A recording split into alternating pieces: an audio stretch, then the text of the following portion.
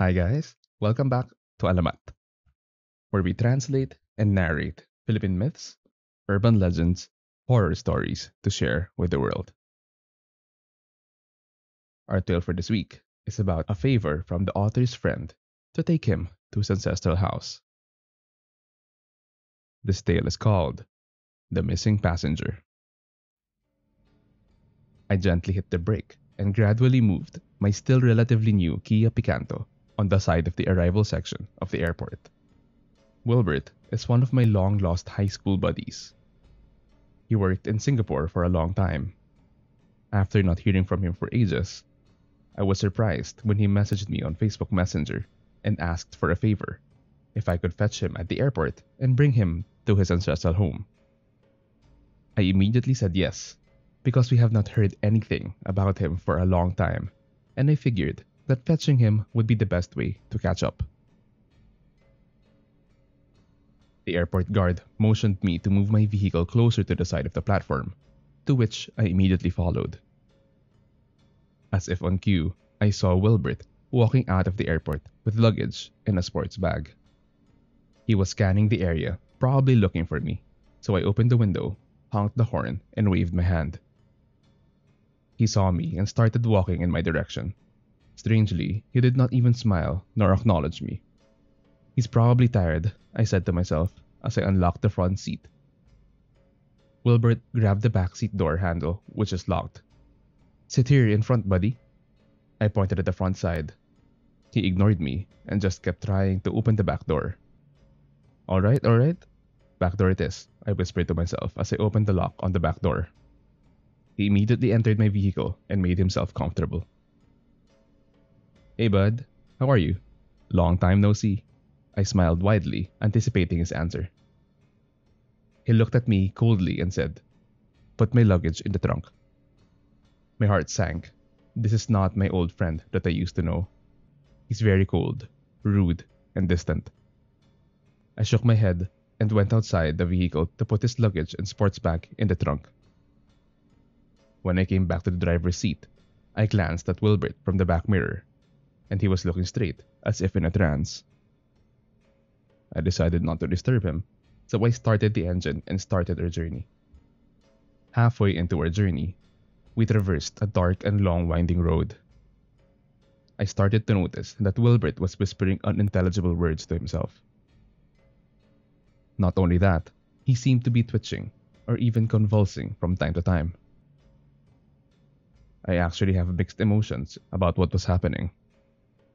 At first, I was disappointed and felt slighted by my longtime friend's coldness and somewhat rudeness. But now, I was deeply concerned and, to be frank, afraid. There is definitely something wrong with this man. I kept on driving and kept on looking behind my back. "Bro, are you alright?" I asked Wilbert with concern. Wilbert moved his head and stared at me. This was the first time he locked his eyes on me. Normally, I would actually be happy, but not this time, because this time I was terrified. "There are demons." His mouth gaped wide open even before he finished with his sentence. I would have laughed this off when another vehicle passed by and illuminated the inside of my car. I swear, for a moment there, I saw a dark figure beside Wilbert. The figure immediately vanished as the light from the other vehicle stopped hitting it. At that point, I almost lost control of the steering wheel. I was shaking and was about to crap myself out of fright, when from a distance, I saw an open gasoline station. I swerved the vehicle and entered the gasoline station. Luckily, there were no other vehicles in the vicinity. Otherwise, I was sure I would be in an accident, because I moved the vehicle with utter disregard for our safety. My tires screeched in front of the lone gas attendant manning the station. The boy jumped out of the way and said something, but I was too scared to even care to listen to what he just said. When the vehicle stopped, I reached for the handbrake, pulled it, opened the door with haste, and jumped out of the vehicle. I landed on the floor, shaking uncontrollably, and looked at the bewildered gasoline boy. "Jesus, sir, are you okay? What's wrong?" he asked. I pointed at the back of the vehicle. He carefully peeked inside the vehicle, scratched his head, and looked at me. He didn't say anything, but just looked at me and shrugged his shoulders. I quickly stood up and looked. Wilbert was not there. I couldn't believe it. I squinted my eyes and looked again. Wilbert was gone. I ran to the vehicle's door where Wilbert was sitting and tried to open it. It was still locked. I remembered his luggage.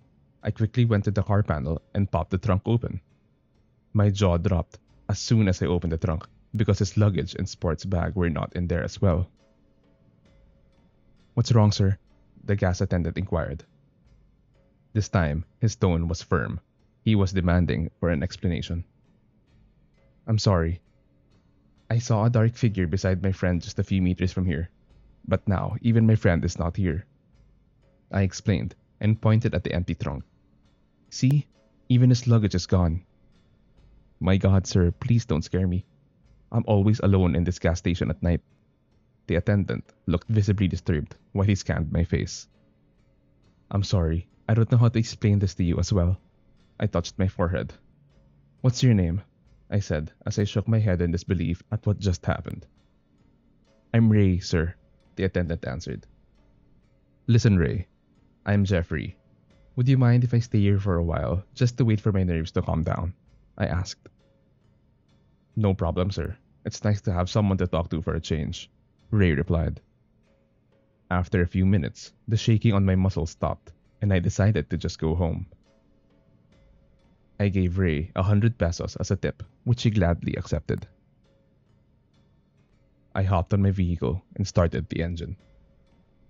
My ride home did not have any untoward incident until I passed by a familiar neighborhood near our house. It was still dark, but there were already quite a number of people on the street. Most of the people in our area needed to travel to the other cities for work.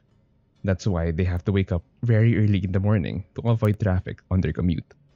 I was quite relieved, and the tension was almost gone. I turned right on the corner, and when I looked at the two-story house on the right side of the road, all the hair on my body stood up. I panicked and decided to step on the gas, but my engine stalled right in front of the gate of the house. I closed my eyes and took a deep breath. After a few moments, I said, "All right, buddy. This is your stop." After which, I popped the back door and trunk open. I exhaled and opened my eyes. "Goodbye, buddy," I whispered as I stepped out of the car to close the back door and the trunk. It's strange. I don't feel scared anymore as I looked at the old abandoned and dilapidated house. I remember this house as Wilbert and I have fond memories here when we prepared for our projects back in our high school days. I smiled as I took a final glance at Wilbert's ancestral house. Later, I learned that Wilbert died from a work-related accident in Singapore a few days before I fetched him at the airport.